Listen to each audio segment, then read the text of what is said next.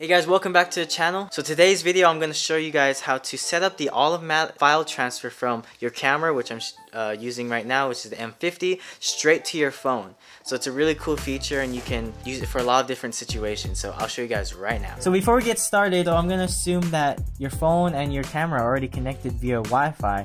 And if you don't know how to do that, check out my video I made last week right here in the card, and I'll show you guys step by step and how to do that.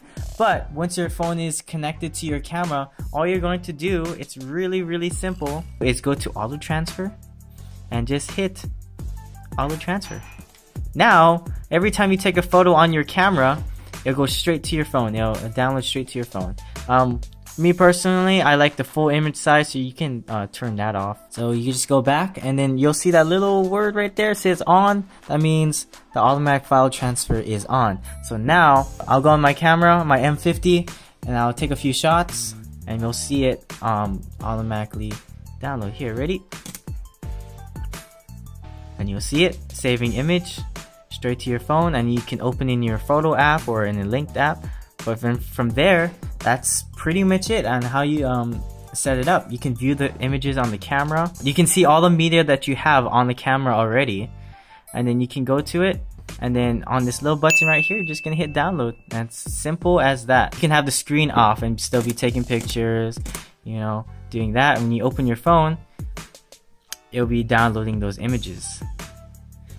This also works for raw image files. So if I go to my camera, change the format of the photos, and I change it to raw, if I take a photo, it works.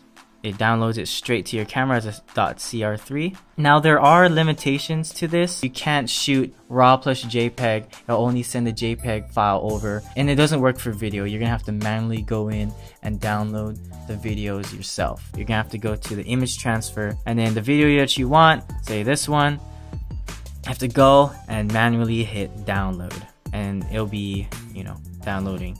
So this is a really cool feature. Say you're taking photos out and about, and your friend tells you, hey, can you just send me those photos when we get home? But no, you don't need to wait till you get home, because if you set it up where it's automatically transferring all your files straight to your camera, it'll already be in your gallery. So from there, all you have to do is just send it straight to your friend. You don't need to wait home, put the SD card in your computer and upload it to your computer and then to your phone and then send it to the person, or any other arrangement of how that works. It can go straight to your phone and straight to whoever you're gonna give it to. So it's a really handy feature, and I only found out about this probably like yesterday, and just thought I'd make a video of it for you guys.